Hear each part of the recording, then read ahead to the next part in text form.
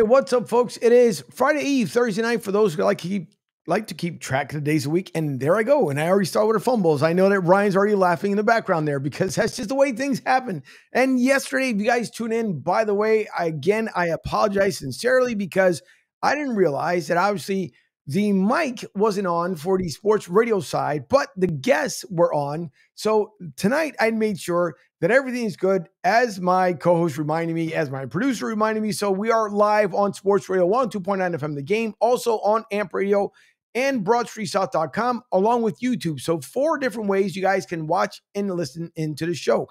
And tonight, we have the privilege of having a Tennessee-born, right from Memphis, spend some time in Texas, but our speaker, brand strategist, photographer, and traveler. And I'm dying to know as far as on the photography side, because a lot of people know that when we go out somewhere, I love taking tons of pictures. So Sandy Adams joins us tonight, also the vice president of the Memphis Rebounders, the booster club for the Memphis basketball team, the men's basketball team. So it's going to be a lot of fun to talk to Sandy tonight. And joining me, the cast of characters. And by that, I mean Ryan, not Eric, because Eric is the ultimate professional. Yes, Ryan F. is back again tonight.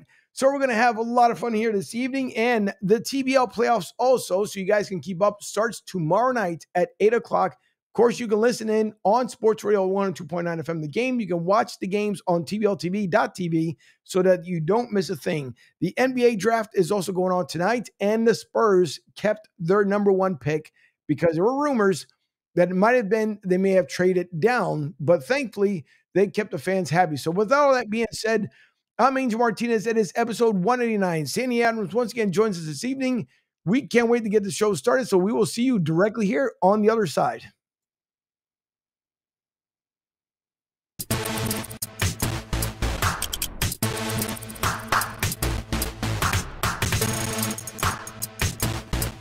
With the mostest, it is Ryan F. Ryan, how are you this evening? I'm Ryan F. It's great to be with everybody this weekend, or this weekend. Well, yeah, it's Thursday before the weekend, so we'll just say it's the weekend. It's 9 o'clock on a Thursday night. And, may I add, Sandy Adams, an award-winning photographer and brand strategist. I've got to throw that in there. And, of course, we're going to, wax poetic about Memphis Tigers basketball, her photography, and what I need to do to strategize myself on social media. All right. So I just keep that word strategize, because I know you're going to screw me up the rest of the night with that word, but that's okay. We understand, Ryan, no problem. And the rest of the gang is here as well. Eric Mendelowitz. And you know what, Eric, I figured out what your nickname is going to be. It's going to be Easy. Easy. Yep. First initial, last initial. It'll make it super simple. So Eric is back with us tonight. Eric, thank you for joining us. Thank you for having me once again. And I don't know if you mentioned this yet, Angel or Ryan, but Sandy is also a book writer as well. I mean, she has a written book called The Success Blueprint as well that's available on Amazon. So thank you for that. I don't know if you guys mentioned that either. But I did. No, not yet, but we're going to get around to it. But thank you, Eric, for mentioning it, because it's great, as always. But yes, you can pick up the book, paperback, on Amazon.com. Also, if you guys go to Sandy Adams _CO on Twitter, if you look on the link, it'll be in there on the campsite, the bio. Click on the link and you'll get every single part of the information, including the Sandy Adams show, if I remember correctly, on the podcast. That's right. Great amount of content. We'll get into that as well. But now welcoming Sandy Adams, our guest tonight. Sandy, thanks for joining us. Thank you for having me. This is going to be fun. I can already tell. Yeah, well, as long as Ryan's around and he's still awake, that's a good thing. That's the fun part already started about 5 minutes ago. So that's a good thing. But Phil's already starting. And Phil from Trending in the AM, thanks for tuning in, Phil. This is that Chief sweatshirt. Yeah, Phil, listen, I said the same thing to you even before we started. So it's Ryan. It's what he does. He loves just, instead of wearing something on the NBA draft night, he decided to wear his NFL stuff just to rub it in a little bit more. But that's okay. We understand it. Well, a couple of things, Sandy, to kind of kick off, because you, in your podcast, and we talked a little bit here before we went on live tonight, is that when we all start, hopefully in our careers, in our livelihood, we try to figure out what's going to be kind of like our passion, our values, what inspires us, what makes us just, better altogether. we also think about, kind of seeing ourselves in a broader picture, like what's our meaning, what's our worth. So I want to start out with going in relation to the Sandy Adams show. I want to go with, when you talk about maybe like reinventing yourself, and there was a point in one of your shows when you talked about going back to 2017, which I would Yes. love to know exactly what ended up happening there. But when you're reinventing yourself, what part of your life could you share with people that, we all go through, again, trials, tribulations, everything else, but how can we reinvent ourselves that if we just went through a bad life experience, or we're just trying to make ourselves better, how do we do it? And then how do you overcome as far as when it came to 2017? So, what I try to tell people and myself as well is you should never be committed to just a job. You should be committed to a calling or a passion or something like that. Because when you leave a job, a lot of times most people feel like they've lost all their value. And out of necessity, mine just became storytelling. From when I was little, I didn't even realize that I just wanted to tell stories, whether that was through photography or through social media or through writing or through videos or whatever it is. I just want to tell stories and tell stories about people. And that really was the top thing.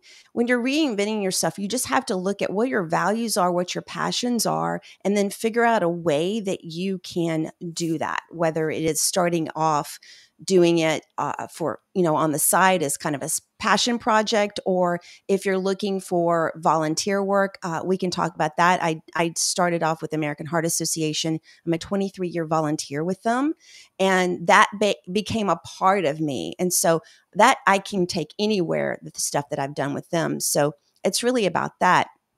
And you talked about 2017, so we're going to start off kind of hardcore this time. So my mother passed away in 2016, in October of 2016. She had a 20-year battle with heart disease, which was originally the reason I got involved with the Heart Association. And then in early 2017, I went through a divorce, and I was living in Houston at the time. I was completely alone. I did not have any family there. I didn't have really any close friends. I'd been there for 12 years. I knew a ton of people, but I just didn't know them really well.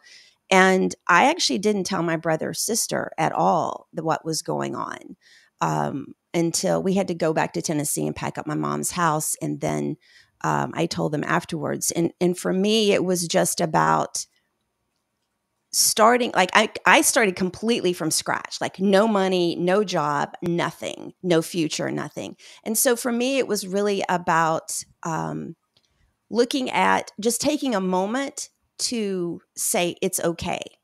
I don't have to know what's going to happen the next day.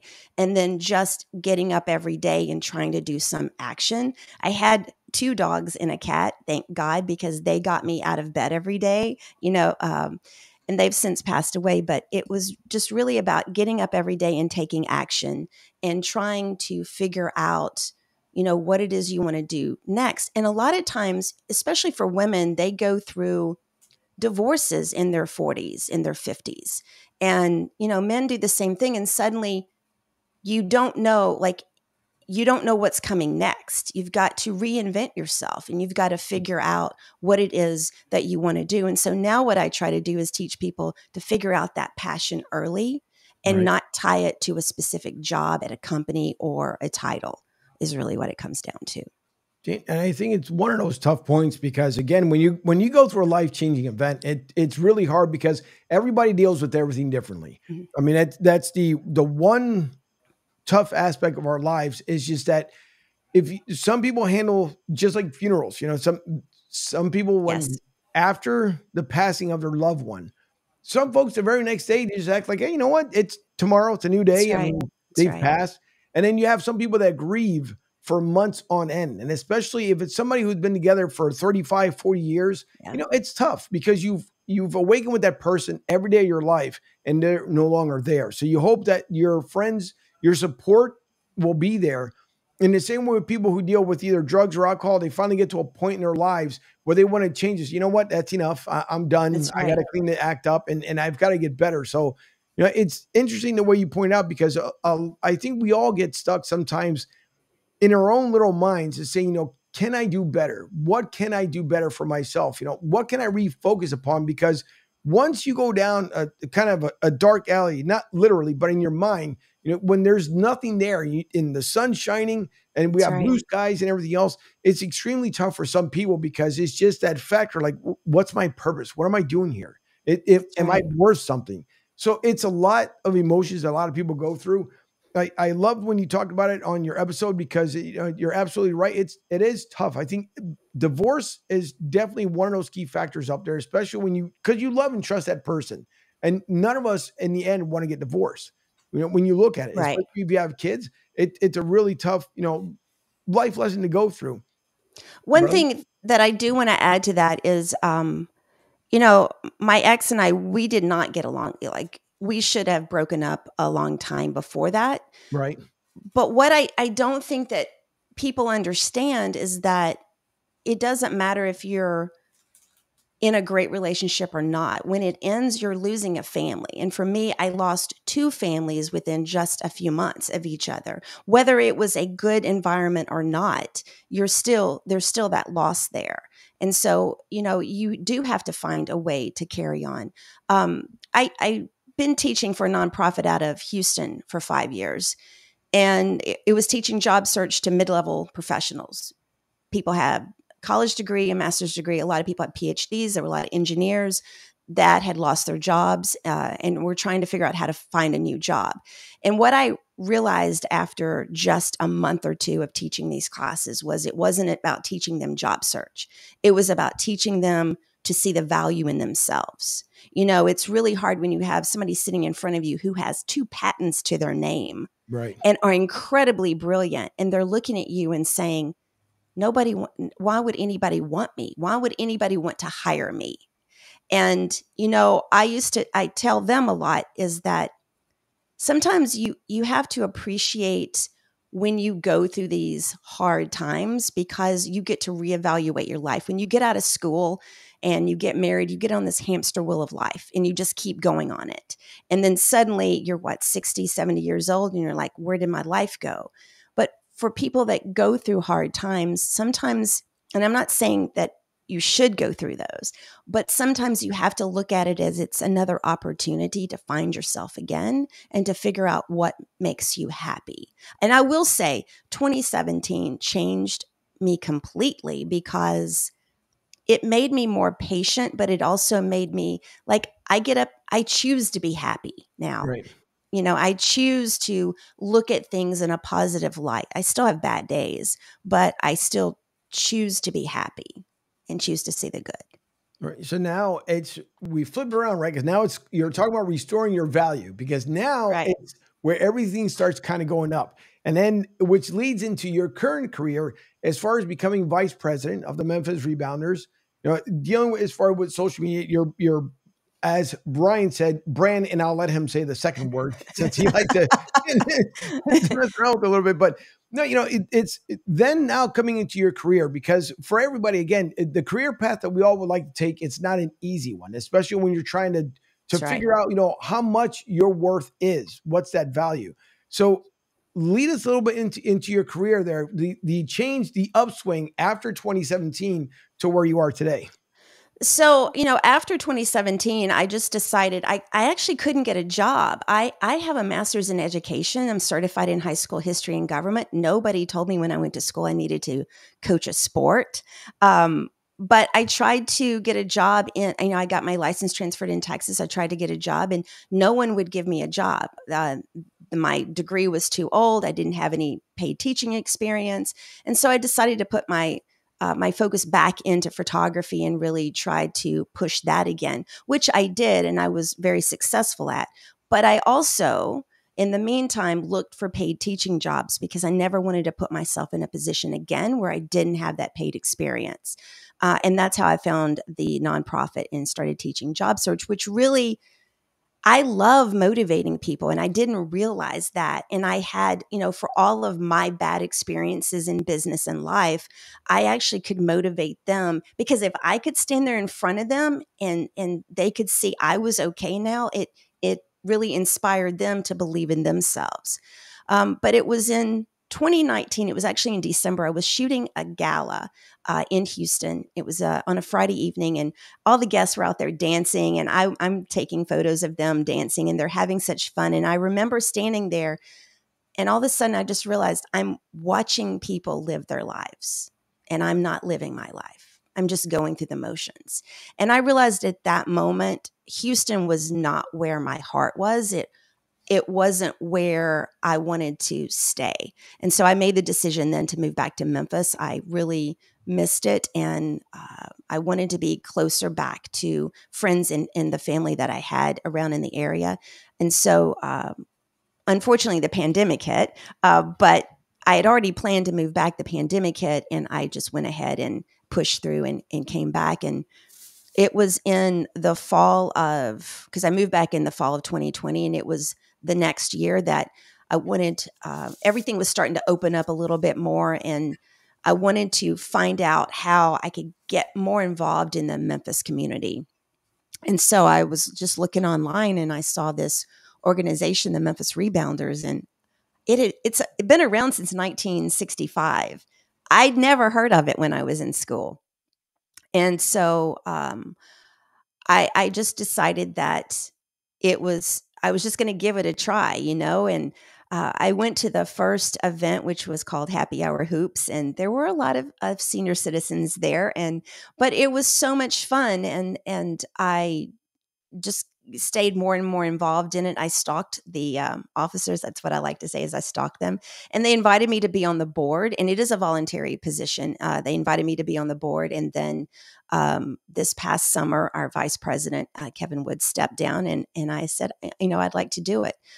So I stepped up and did it. And I already do social media, so I took that over last summer. And I have you also have to have a history of Memphis basketball and kind of know that.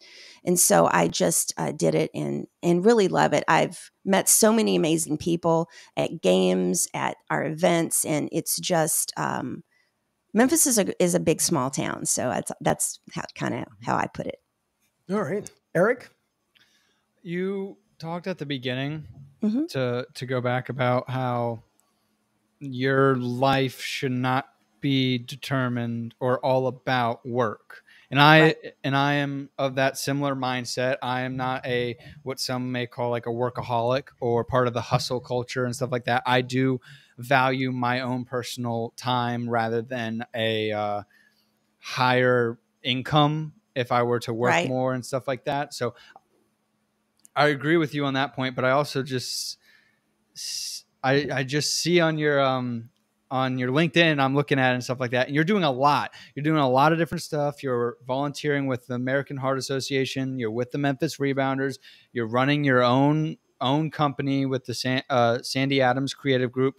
I was just wondering, with all this volunteering and work that you have going on by running essentially your own company, helping with nonprofits and helping with booster clubs with the Memphis Rebounders, how do you separate your work? How is your work-life balance? How do you set aside time so that that you can live your life, so that you're not just stuck in a same hamster wheel that you were talking about? Right.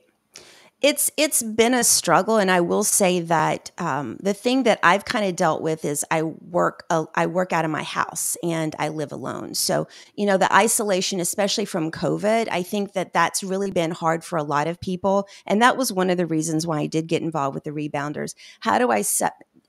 And I do a lot of things, but like the Heart Association, it's only once a year. I do 2 days of photo shoots for them. So that's once a year. And the Rebounders, like right now, I'm not doing anything until next month, and then that'll kind of kick up.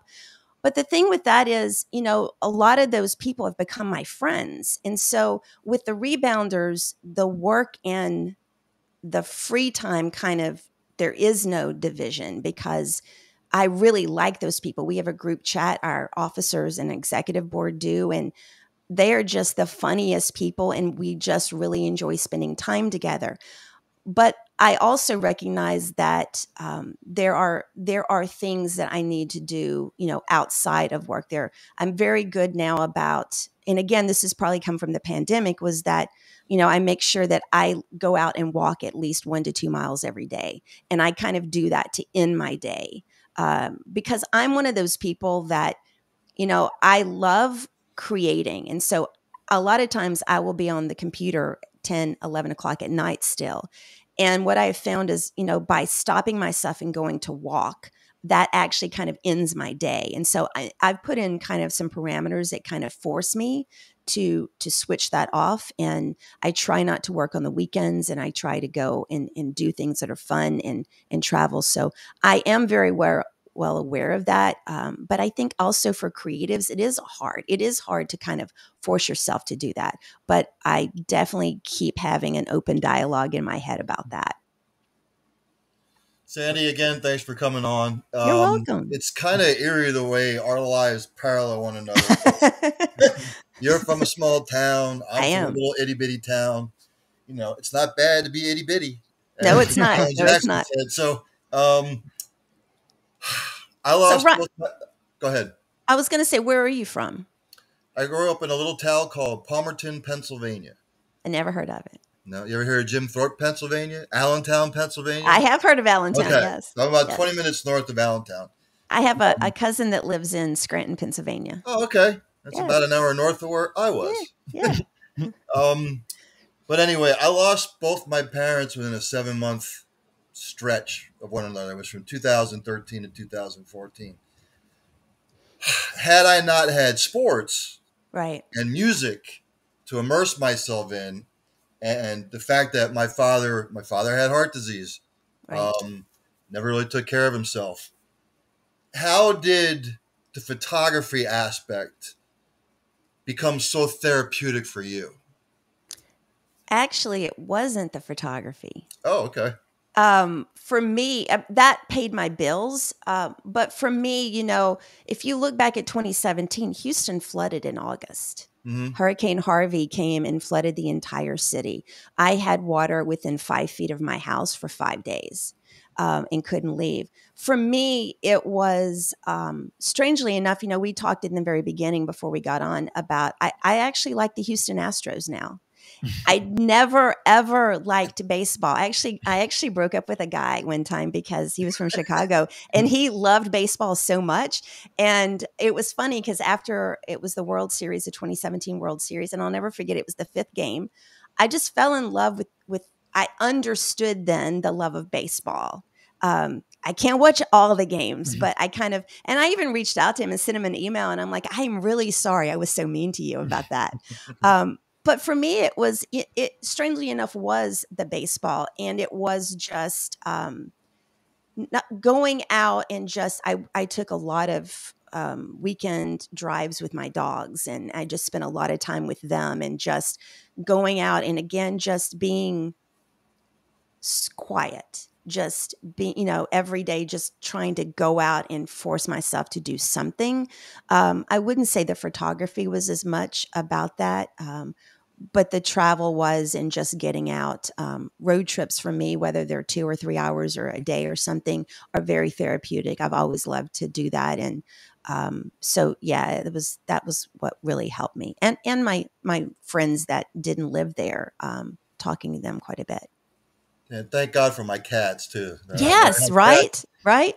Yeah, I mean, they're family members, really. They are. Thank God for my 2 little cats that I had at the time, and that got me through it. And I see the smirk on Angel's face because he's never heard me talk about my cats before. So. I did have a cat too. I had a cat and 2 dogs, and they don't care if you're not in a good mood. They do not care. They want to be fed. They want to be walked. They don't care. Now, so yeah. I will say, I'll get back to the cat thing here for a second. With Joey B, it's been a while since we spoke to Joey B. Joey B is from Colorado, Sandy. Always has great comments. Normally picks on somebody, but this time he says, "Miss Memphis, what up, David Roddy?" Yes, looks good as a Grizzly. He does look good as a Grizzly. I think his last game for the Grizzlies, he got called up really quickly at the end. I think he had like 42 points. for that game. I'm not a big NBA fan. I know everybody's going to like hate on me for that, but I only have so much time and so much mind space for it. But he's very impressive. In case you're just tuning in, Sandy Adams is joining us here, the vice president of the Memphis Rebounders. So you guys are listening on Sports Radio 102.9 FM, The Game, also on AMP Radio and over on broadstsouth.com. We appreciate you tuning in tonight. And Sandy, we talk about photography, and we'll get a little bit into some basketball talk as well. But photography, because everybody, it's probably one of the either relaxing, enjoying, and also at the same time too, when you're trying to create that perfect moment, there's some thought process that goes along with it. Sometimes you just point and shoot and everything, and it works out just fine. I would like to know from when you've taken your pictures, is there a certain area or a certain maybe travel destination that you love to go to that you would either get the best pictures or just memories so you can remember as years go by? Like, oh, I remember this place. It was when I was in Texas or maybe out in Arizona.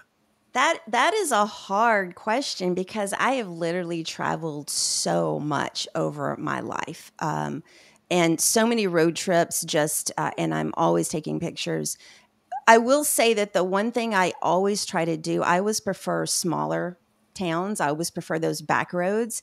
But one of the things that I absolutely love is going into really old cemeteries and looking at the tombstones and just looking at how they're carved and the information on them. There's so much history, especially in the older ones.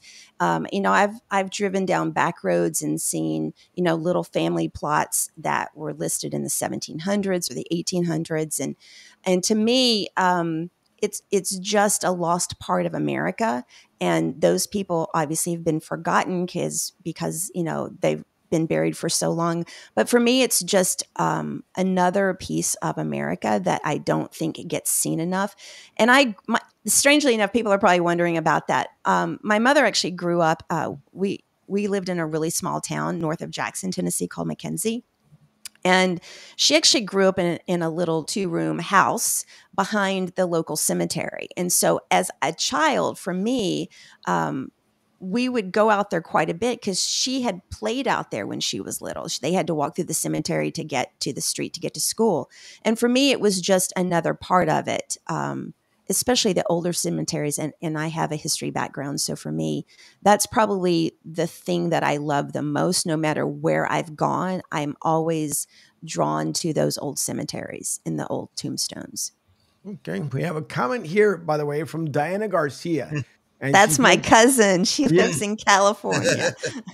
She said it right there because she said, love seeing Sandy talk about basketball and career advice, although I'm biased as her cousin. So yeah. She is. Sam is actually, I had her on my podcast. So she's a couple of years older than me. She grew up in California, but her dad grew up in Tennessee. And so she used to come back for the summers. And that's how we became so close, was she would come back every summer and we would hang out and stuff. So I call her my twin cousin. So everybody's going to laugh, but it's not weird.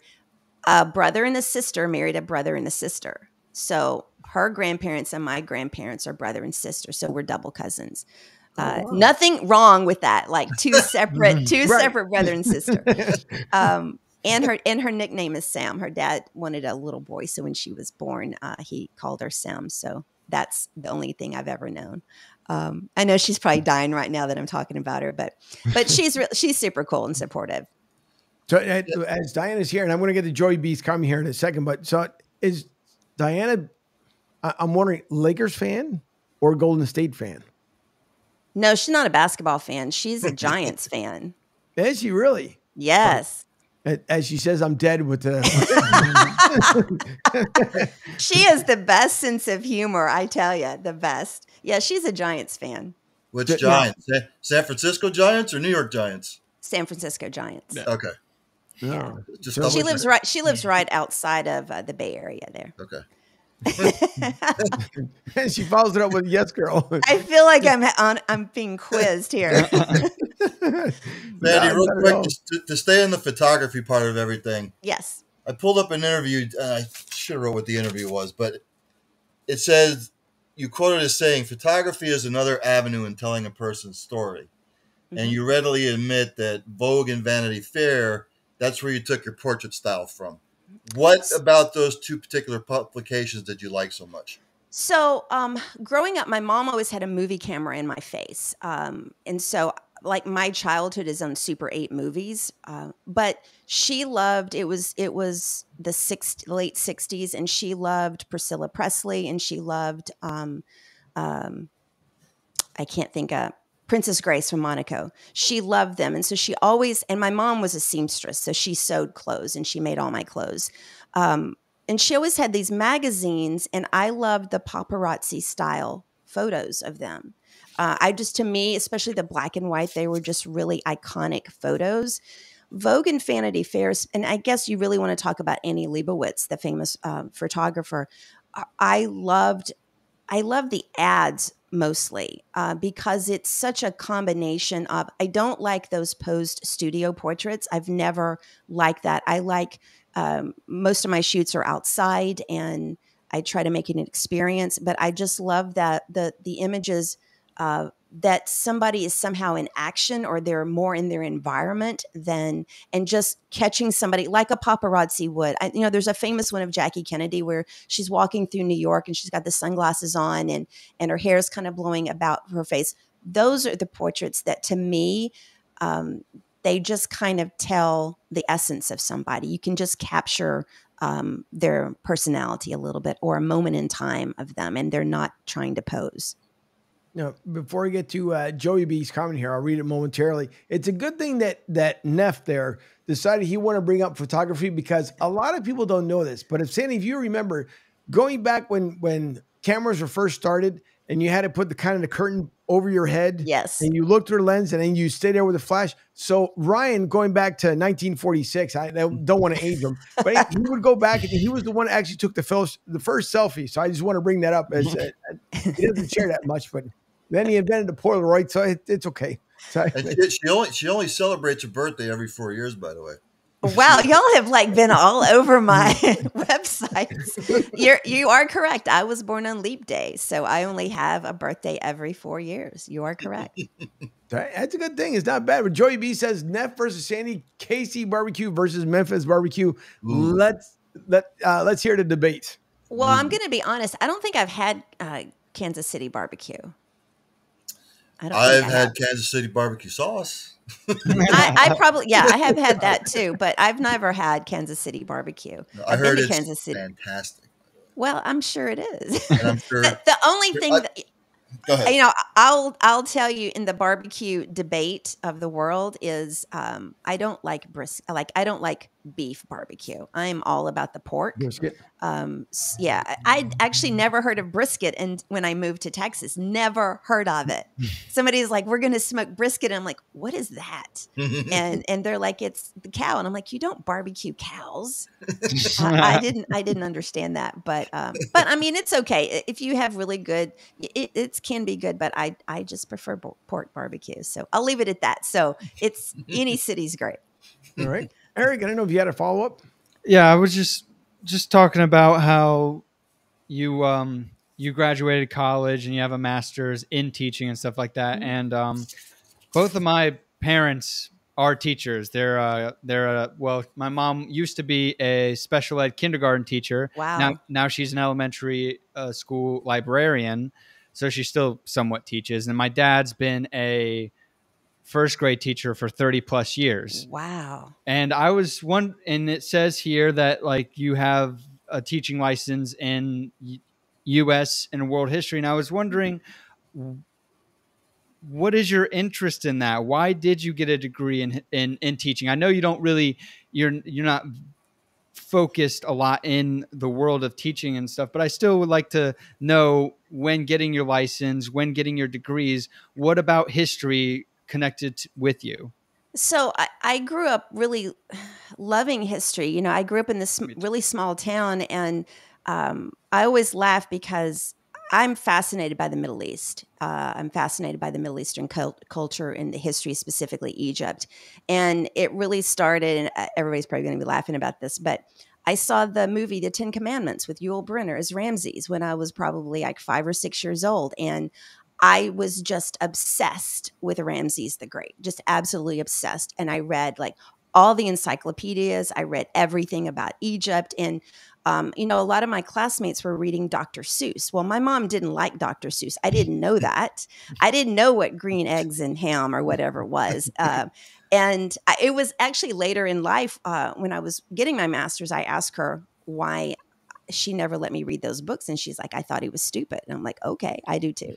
But I just had this love of Egyptian history, and that just kind of followed me. And even in my undergrad, my concentration was the Middle East and Northern Africa for my international relations degree. But I actually started my master's in anthropology. I had wanted to do archaeology. And at the time, Memphis didn't have an Egyptology program. They just had Egyptian art history. And I started in anthropology, and on my second class, I had to go on a dig in Mississippi. It was like 40 degrees in this cornfield, and they made me sift dirt literally for 8 hours. And I was like, I'm not doing this. I don't look like I belong in these classes. And so I'd always wanted to teach in some type of museum setting. So I switched to education and switched to history, and and I did my student teaching in Europe. I went to Germany for 2 weeks and England for 4 weeks and did my 6-week portion of my student teaching, and then applied for the city school system. And literally the lady laughed and said, we don't have a position for you. If you could coach a sport, we could get you in.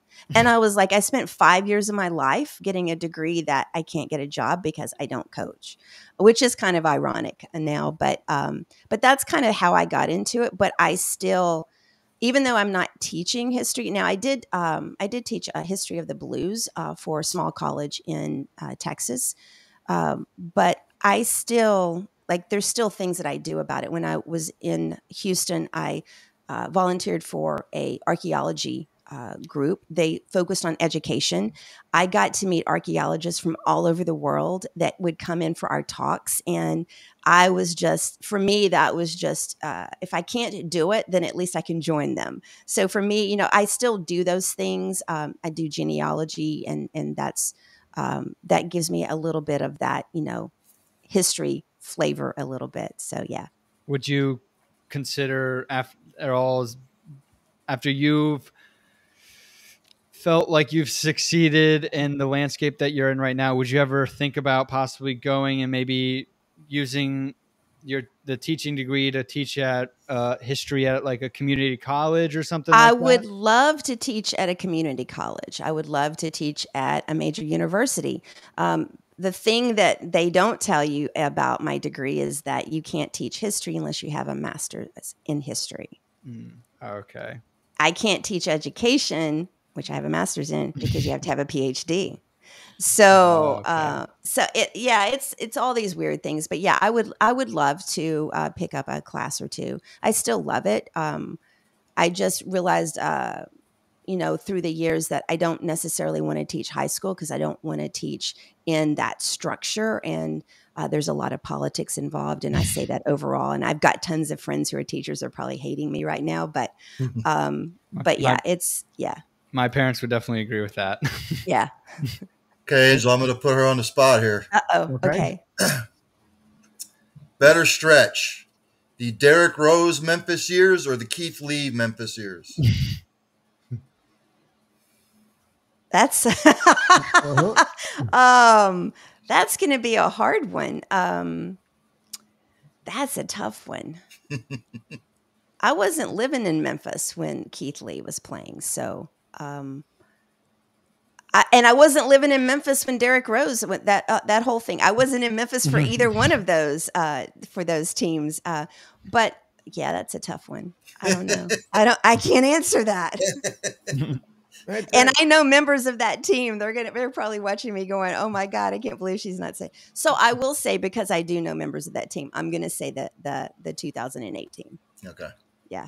All right. Again, I'd like to thank everybody who's listening on Sports Radio 102.9 FM The Game here stateside internationally. We thank you, the listeners, for always tuning in. We do appreciate it. We are live here every Thursday night at 9 p.m. Used to be at 8, but we switched over to 9 p.m. because of the show prior that I do at 7. This week, there was no show at 7 o'clock. So, again, And if you like basketball, tune in tomorrow as the Basketball League will be live at 8 p.m. It is Potawatomi Fire against the St. Louis Griffins.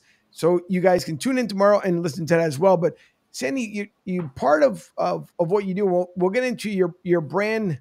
What was that word again, Ryan? That you strategize, strategize. there you go.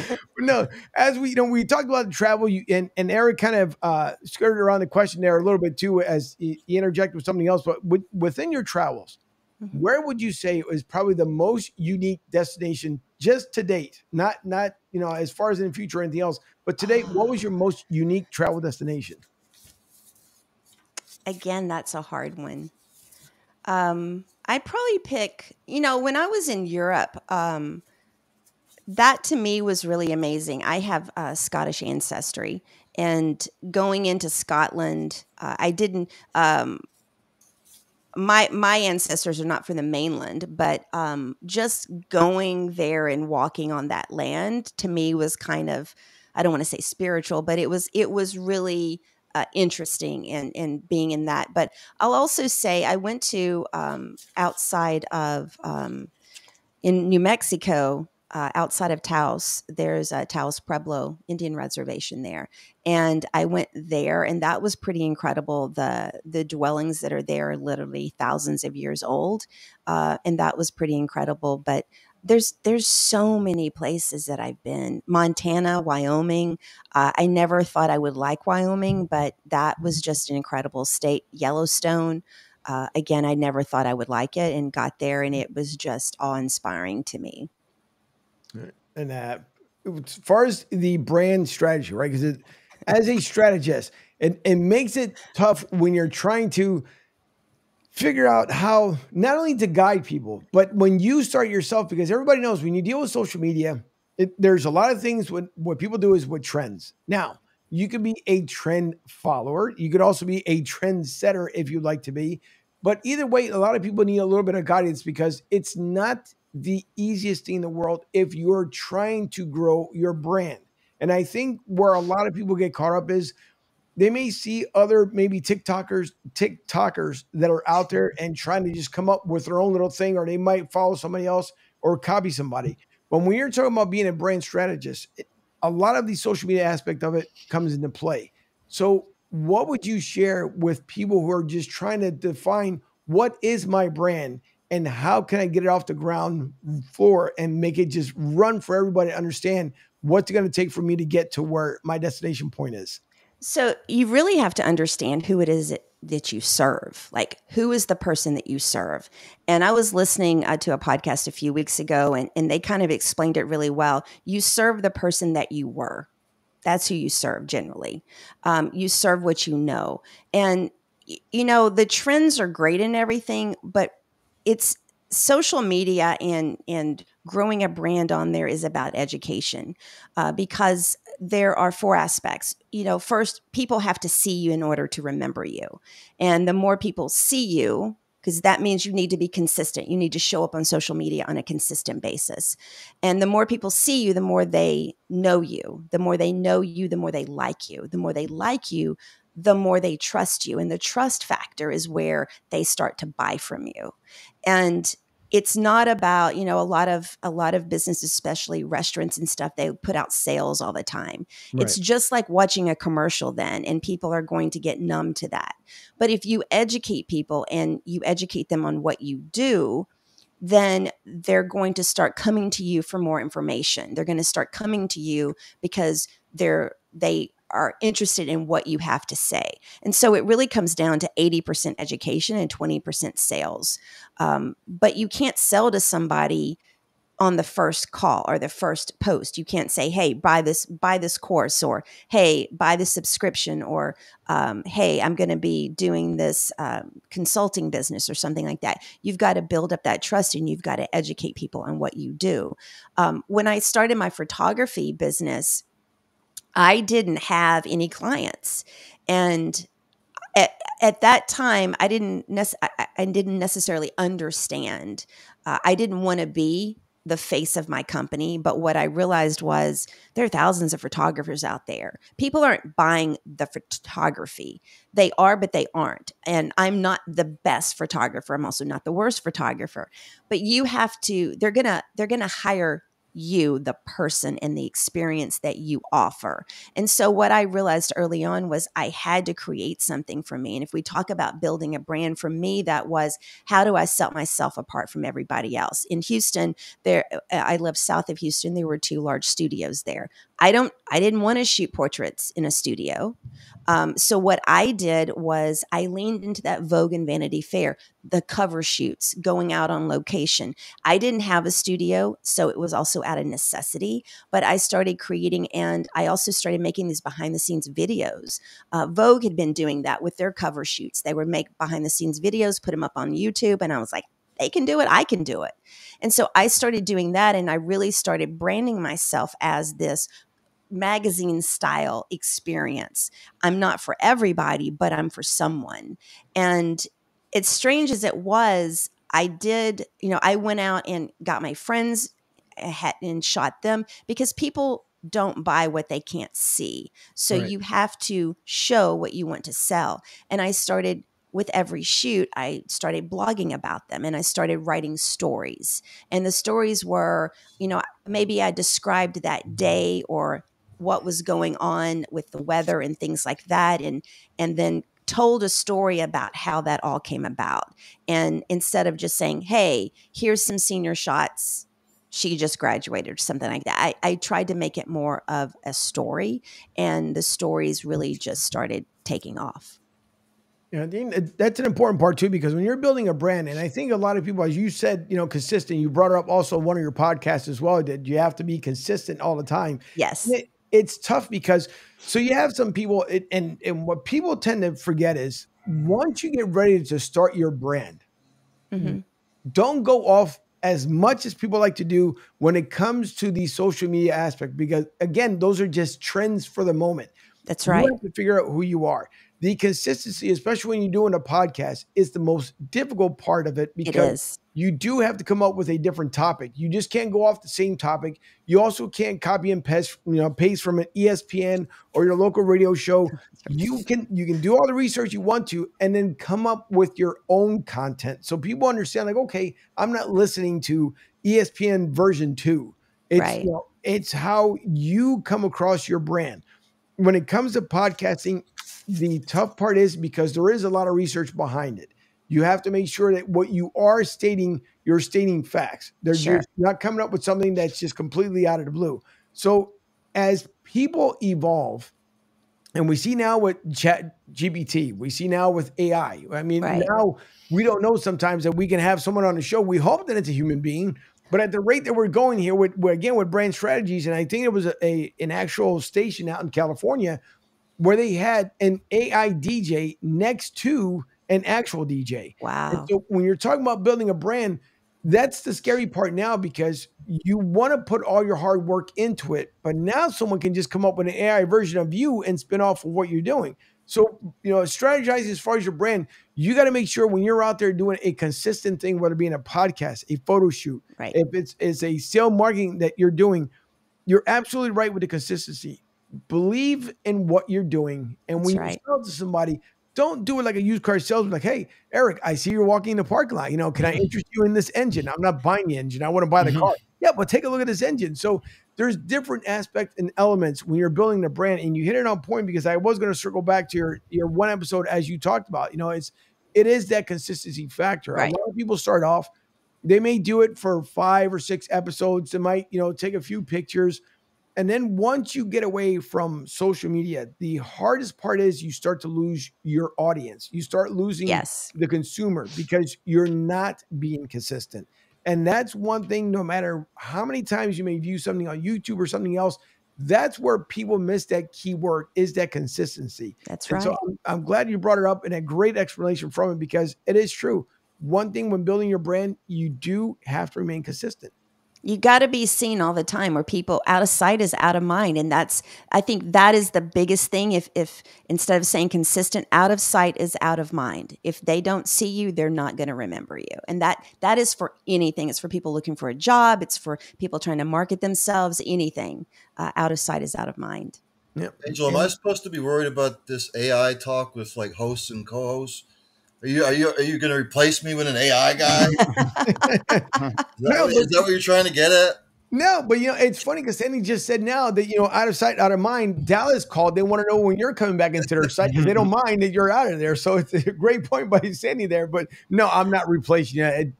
It's a scary world though. You really think about it. I mean, they're going to have to control at one point or another when it comes to AI, because who's to say? I mean, we've seen now, like, what is it? Shaq. He took away. So they used to do voicemails on Amazon. You could purchase it for, I think it was like that's right. Yeah. or something like that. And they've all taken it away because now, you don't know. I mean, you're hoping that when people call you and you're speaking to a company somewhere, you're actually physically talking to a human being. And so it is a very, very scary part of the world where we're going into now, because you just don't know. The worst part, or at least maybe the great part, is if you are single and you're going out there to date somebody, there's a human there. But if the person says, hey, I can only see you over the phone, and then so you might be talking to somebody versus AI. So it's a blessing and a curse at the same time. Eric, you had something here to follow up with here before we end the show. Yeah, I wanted to ask you about your book writing process and how that goes. So the book is actually a planner. Okay.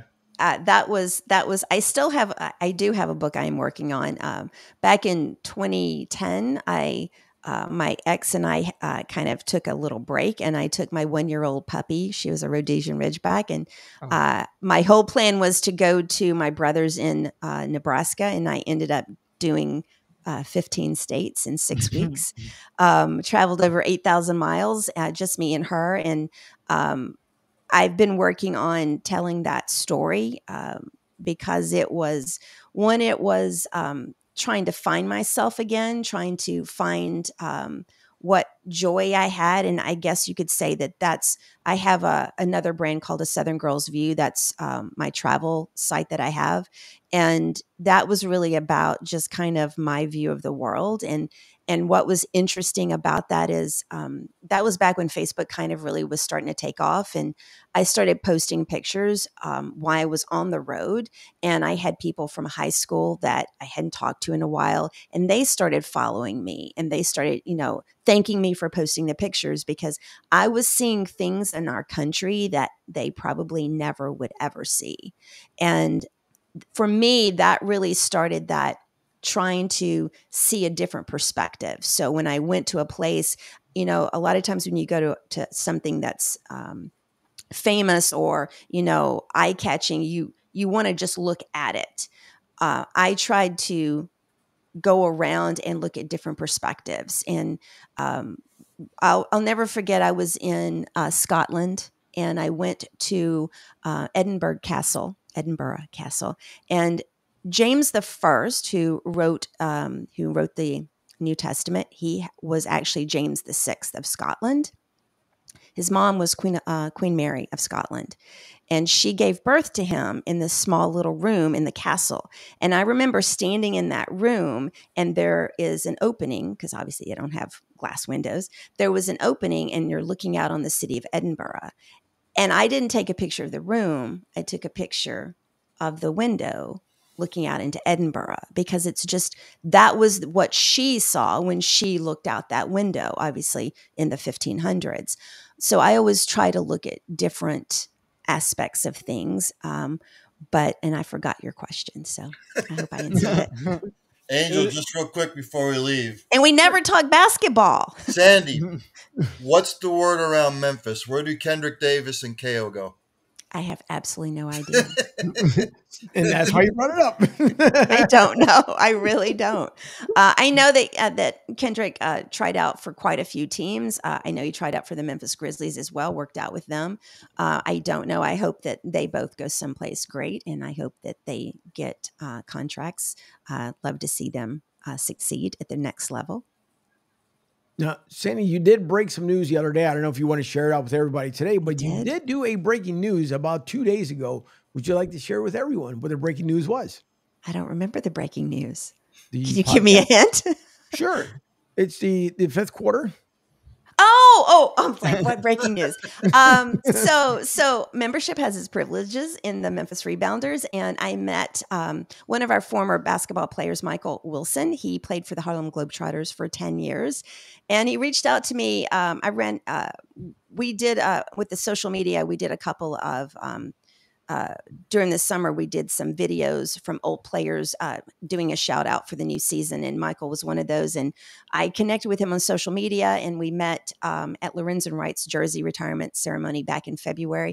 But about a month and a half ago, he reached out to me and he's like, "What do you do exactly? Like, I see you on social media, but tell me about it." So we're talking. He's like, "I would like to start a podcast." He's writing his autobiography. It's called My Fifth Quarter, and talking about athletes, and his specifically about how his life changed when he decided to stop playing sports.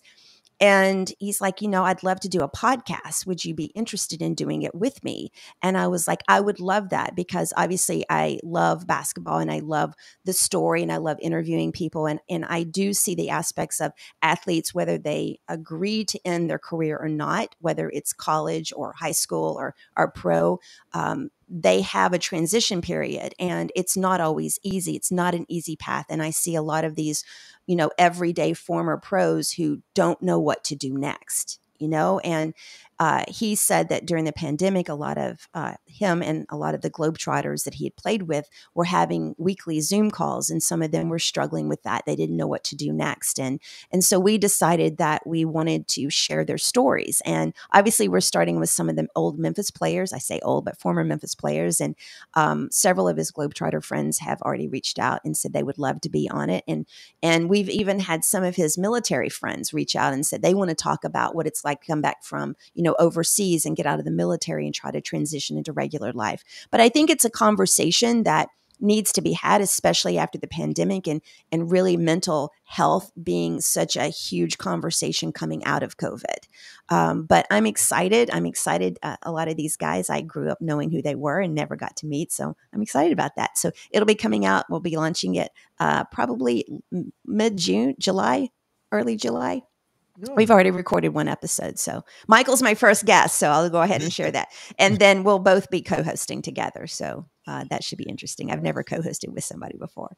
Well, very nice, and congratulations. Thank you. I want to make sure you got the breaking news out there. And the final thing will be to make sure you let everyone know where they can find you on social media and to share out your brand as well. Yes. So you can find everything about me at sandy-adams.com, but on Instagram, I'm official Sandy Adams, and on Twitter, I am at sandyadams_co. And I show up on Facebook, but not really. So. And this last tidbit of information for those who have been listening on Sports Radio 102.9 The Game, also over on AMP Radio, broadcastsouth.com.